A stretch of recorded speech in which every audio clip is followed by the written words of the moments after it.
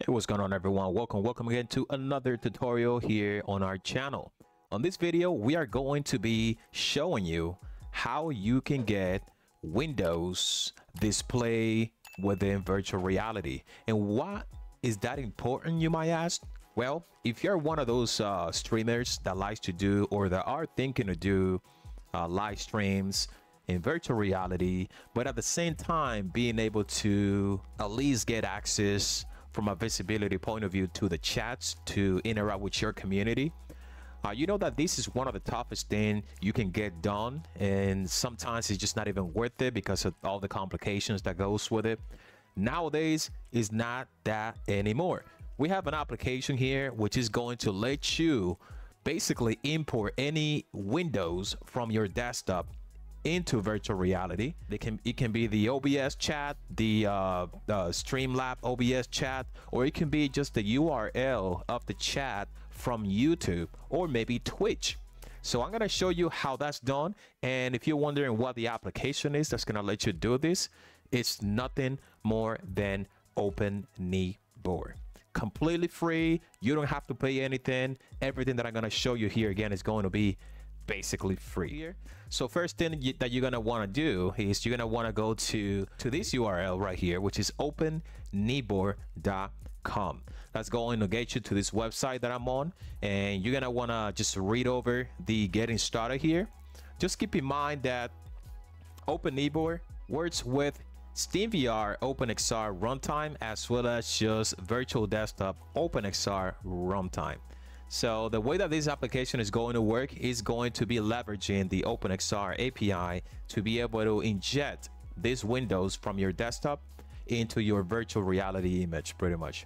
Right, so go here, download the latest revision of Openkneeboard by just clicking here on the MSI. This is going to download the installer, as you can see from here. So once you have the installer downloaded into your computer, you're gonna want to execute this to install the application. So if you're on Windows, which I believe you will be on Windows most likely if you're watching this tutorial here, you may see some of these messages. This is just Windows being Windows. Just click where it says more info and then run anyway, and then just follow the instructions here to install this application. In my case, I already have it installed. If you notice, I have Openkneeboard right here already pinned to my taskbar and installed.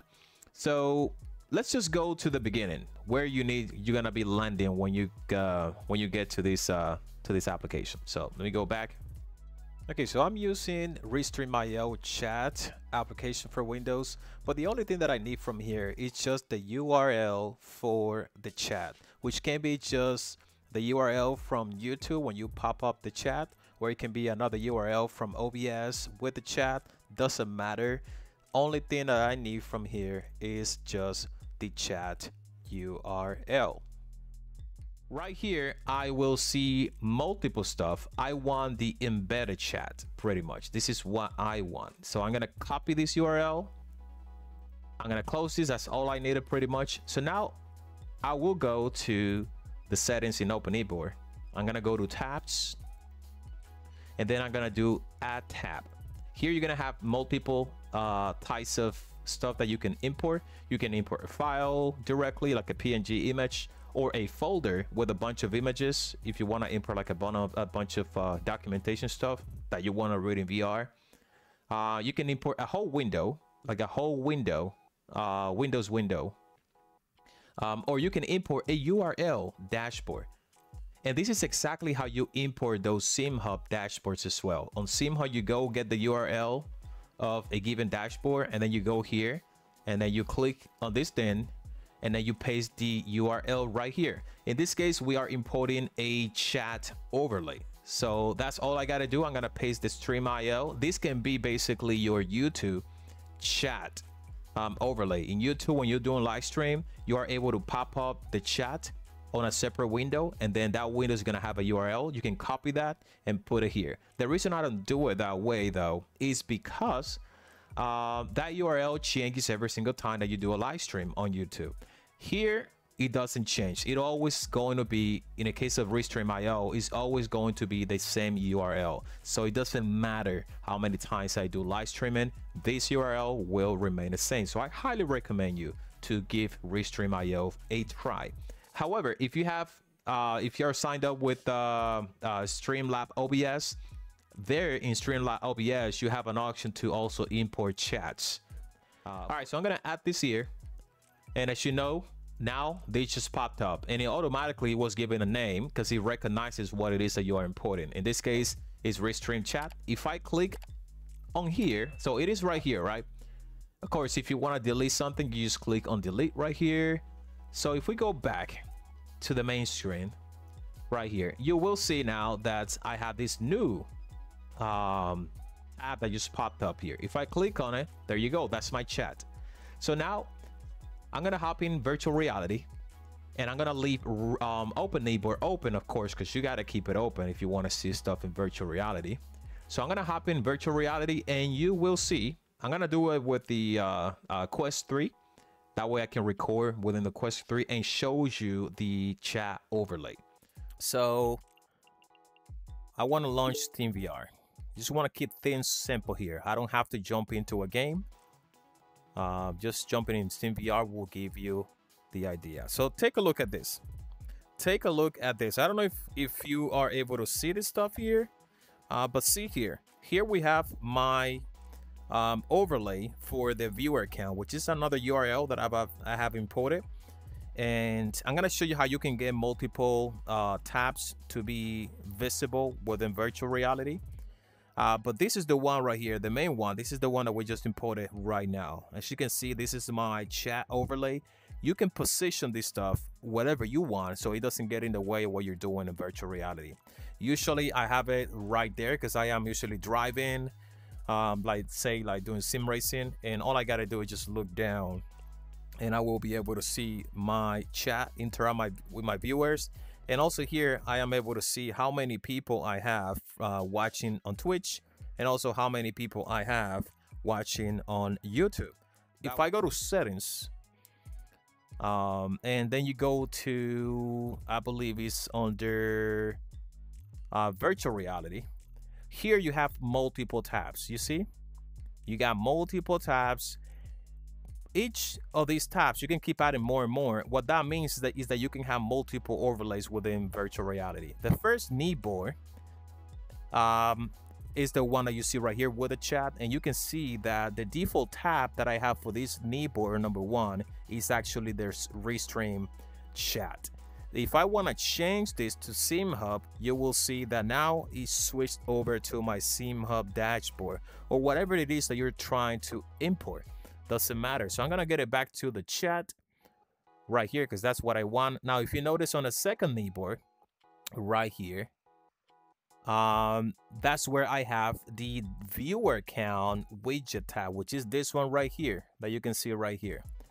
So I selected that one here. I can actually just go and put another chat if I want, and you will see that I'm gonna have 2 chats. Now, if you notice, they are of different size. I'm gonna show you how you can change the size and everything, and also change the position as well. So let me just take this back to viewer account because I wanna see my viewer pretty much. So if you notice, let's go back here to kneeboard number 1, the one that's got the Restream chat right here. If you keep scrolling down, you will see stuff about the size of the kneeboard. Now, one thing I highly recommend you to do, because usually if you notice, these are actually URLs that you're importing. Sometimes they may have like a header on top that's visible and makes it look like a square. I want it to be as transparent as possible on the edges. So there is an option here for you to disable the headers. Let's see if I can get it. You see here, in-game UI, header, footer, bookmarks, yada yada yada. If I select this, you will see that on the chat I'm gonna have these headers right here. You see the header on top and then the footer at the bottom. Maybe it's good for you to keep track of time because I like that this footer has like the time of your desktop pretty much, but I technically or usually don't have this enabled. So I'm just gonna disable this so it is transparent on the edges.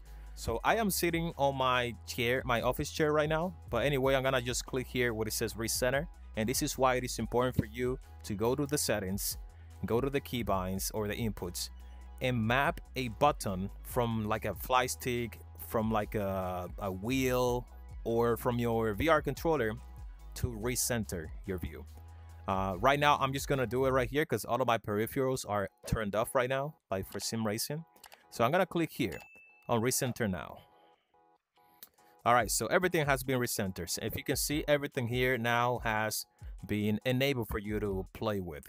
So vertical distance from the eye level in meters. So this is basically the distance this window is going to be from your eyes, if you will. So if I put this or lower this value, you will see that it's going to move it pretty much on a vertical axis.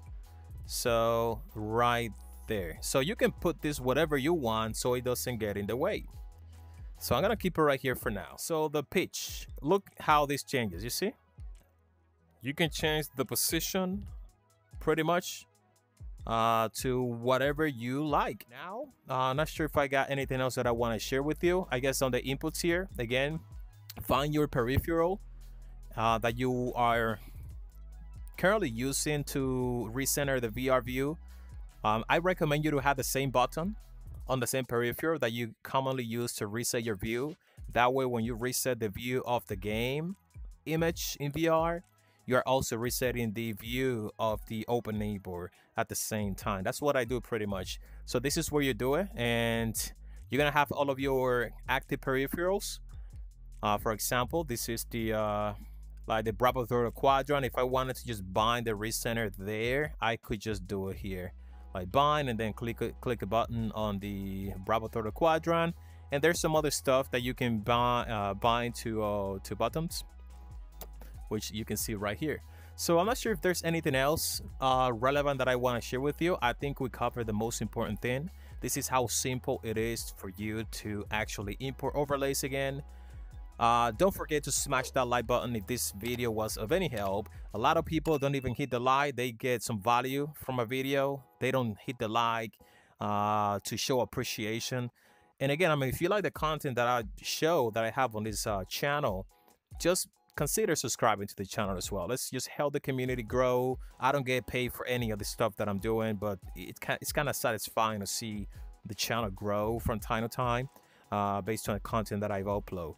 So again, I hope you enjoyed the video, and I'll see you on the next one. Take care.